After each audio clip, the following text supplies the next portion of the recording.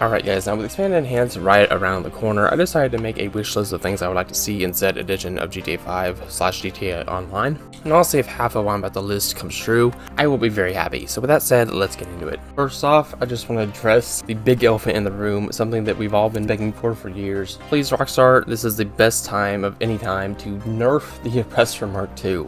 Aside from the Oppressor Mark II, I'm sure we can all agree that a lot of weaponized vehicles in today's GTA Online climate are poorly balanced. Let me give a few examples here. First example is helicopters. When's the last time you've actually seen someone use a weaponized helicopter effectively in GTA Online? Even if you have recently, it's no secret that with so many vehicles in the game that now have the Broomstick Mark II's missiles, you're better off using something else. That's not to say that skilled pilot can't use something like a Savage or a Hunter effectively, but the average player might as well be a sitting duck.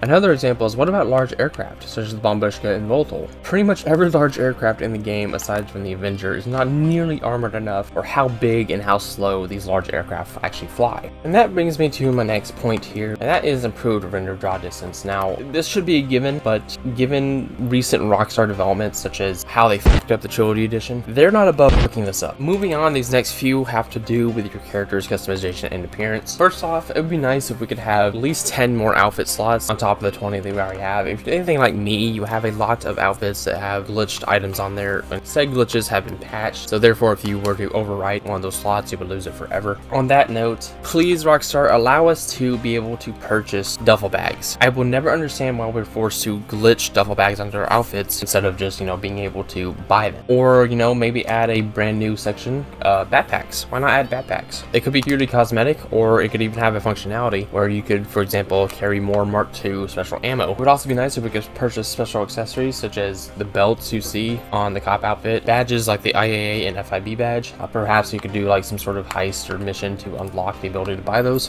Speaking of appearance though, it'd be nice if we could have the ability to change our sex/gender in the change appearance menu. I have a male character that I've had since 360, and it would be nice if I could change it to a girl, without having to start completely over. Speaking of starting from square one, how about we buff the payouts for some of the low paying missions that have been in the game since the beginning, such as contact missions, races, and stuff like that. They still pay out the exact same amount that they did since 2013. How about a centralized point to organize and move vehicles around from separate garages? For example, you could go into one of your garages, that blue circle, you would move those cars around in said garage, but it would show up a menu of all the other cars in all the other garages, so you didn't have to spend hours reorganizing what goes where in which garage. How about the ability to hide contacts like you can with guns using a locker? God knows when you're scrolling through, if you're just trying to get to Lester, you have to scroll past 20 fucking people. I would also love for them to add more unique weapons. I'll give a few examples here. The first one is something the Gilly Master came up with, and that is a homing launcher Mark II, but it shoots EMP shells. There's another one I came up with. Why not add a katana, but every time you get a kill with it, you go off radar for a certain amount of time. Kind of like the stone hatchet gives you that ability of near invincibility, but instead with this, you would again go off radar. Bring back the placeable ground fireworks, please. If you played 360 or PS3, you know what I'm talking about. Alright, if you went back before they shut down the 360 servers, you know what I'm talking about. I miss those things, man. They took them out of the game and never brought them back, and nobody knows why. The only place you can actually find them is in the creator. Which brings me to the next section of this video. Please update the creator, Rockstar. Now, while the creator is already in a really good state as it is, there is a few things and a few ideas I have to improve it. Number one is something that I thought was going to come with the tuners update, the one with Moody Man in it, and that is the ability to create our own street and pursuit races. But that never came to the creator, and I'm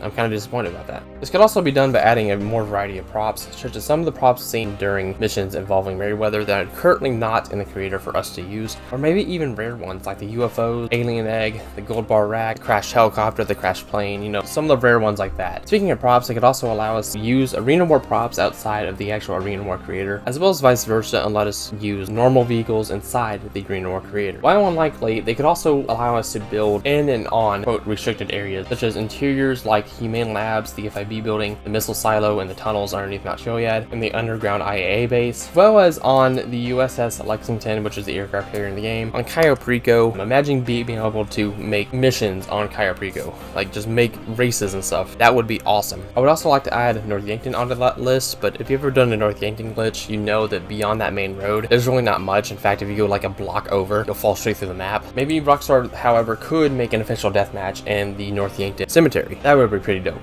couple more things before we end it off. First of which is something that primarily affects PC players, and that is Rockstar, please implement dedicated servers instead of relying on peer-to-peer connection like you have been since 2013. This is a huge reason why hackers can actually get away with as much as they can and why hacking is so rampant on PC. Lastly, I would love to see crossplay implemented, expanded, and enhanced, but only if, again, they have dedicated servers, or at least we have the option to toggle crossplay on and off in the menus. I'm on console, I'm on Xbox, I'm lucky enough to not have to deal with constant hackers in free mode lobbies. I'm not about to want to have to start dealing with them anytime soon. Anyways guys, that's pretty much all I had on my wish list for GTA 5 expanded and enhanced. Now I want to know in the comments down below, what do you guys want to see in GTA 5 expanded and enhanced? Are you guys even going to get expanded and enhanced? Or are you guys sick of seeing GTA 5 for the past fucking 8 years? I'm not gonna lie, myself, I am kind of worried we haven't seen any gameplay. Hopefully by the time you guys see this video, we will actually see some gameplay and some more details about it, at least on Rockstar Newswire. Other than that guys, thank you guys so much for watching. Leave a like down below if you enjoyed, dislike if you disliked it, and yeah,